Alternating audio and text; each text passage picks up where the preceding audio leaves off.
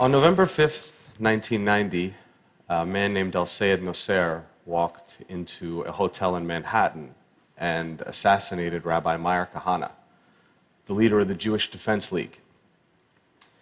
Nosser was initially found not guilty of the murder, but while serving time on lesser charges, he and other men began planning attacks on a dozen New York City landmarks, including tunnels, synagogues, and United Nations headquarters. Thankfully, those plans were foiled by an FBI informant. Sadly, the 1993 bombing of the World Trade Center was not. Nosser would eventually be convicted for his involvement in the plot. Al-Sayed Nosser is my father. I was born in Pittsburgh, Pennsylvania in 1983 to him, an Egyptian engineer, and a loving American mother and grade school teacher who together tried their best to create a happy childhood for me. It wasn't until I was 7 years old that our family dynamics started to change. My father exposed me to a side of Islam that few people, including the majority of Muslims, get to see. It's been my experience that when people take the time to interact with one another, it doesn't take long to realize that for the most part, we all want the same things out of life.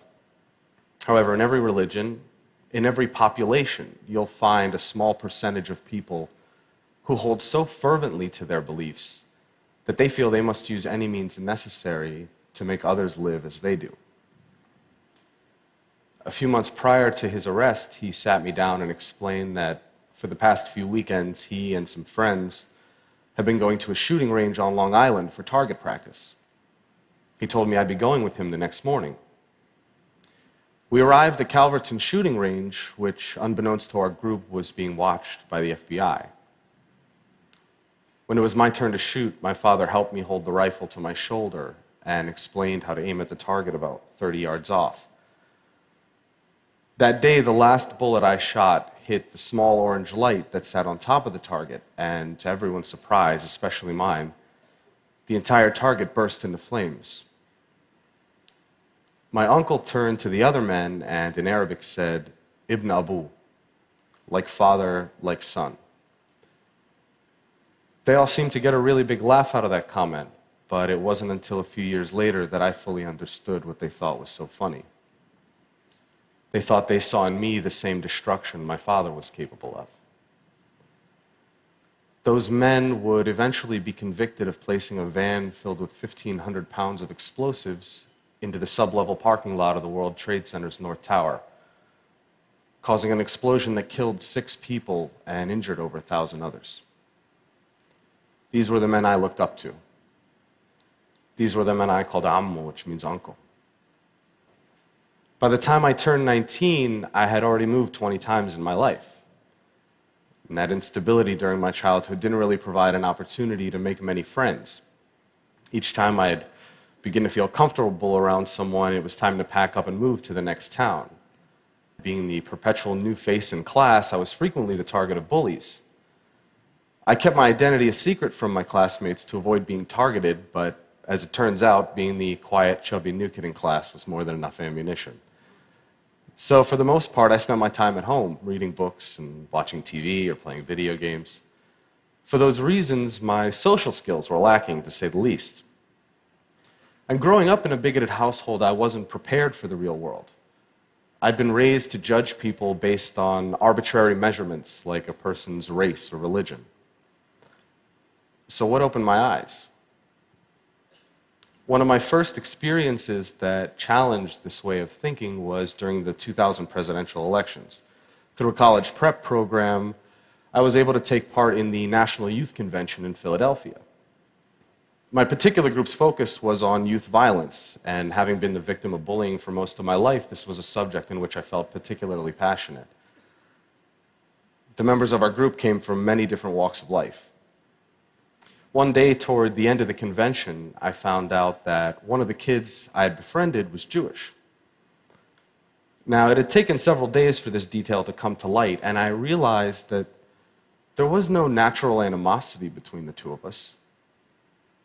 I had never had a Jewish friend before, and frankly, I felt a sense of pride and having been able to overcome a barrier that for most of my life I had been led to believe was insurmountable. Another major turning point came when I found a summer job at Busch Gardens, an amusement park. There I was exposed to people from all sorts of faiths and cultures, and that experience proved to be fundamental to the development of my character. Most of my life I'd been taught that homosexuality was a sin, and by extension that all gay people were a negative influence. As chance would have it, I had the opportunity to work with some of the gay performers at a show there, and soon found that many were the kindest, least judgmental people I had ever met.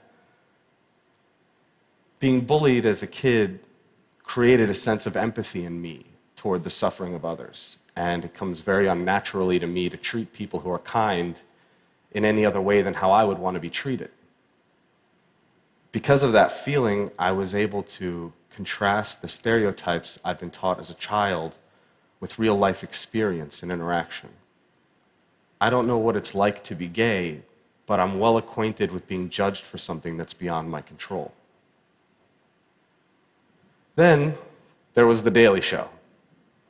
On a nightly basis, Jon Stewart forced me to be intellectually honest with myself about my own bigotry and helped me to realize that a person's race, religion, or sexual orientation had nothing to do with the quality of one's character.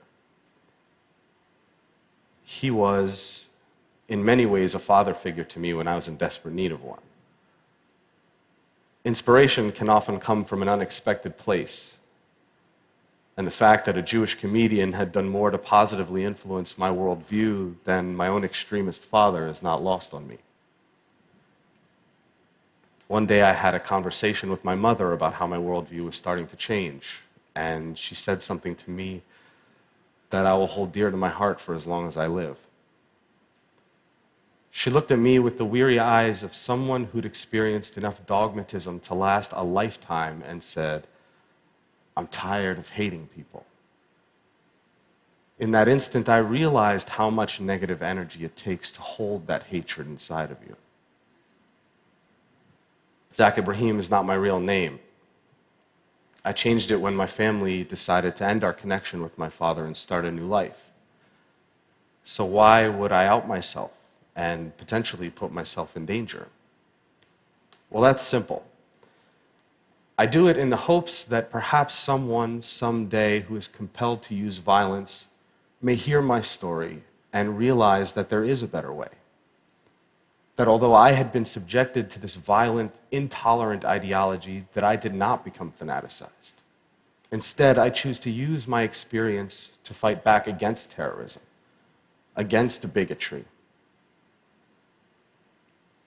I do it for the victims of terrorism and their loved ones, for the terrible pain and loss that terrorism has forced upon their lives. For the victims of terrorism, I will speak out against these senseless acts and condemn my father's actions. And with that simple fact, I stand here as proof that violence isn't inherent in one's religion or race, and the son does not have to follow the ways of his father. I am not my father. Thank you. Thank you very much. Thank you all. Thanks a lot.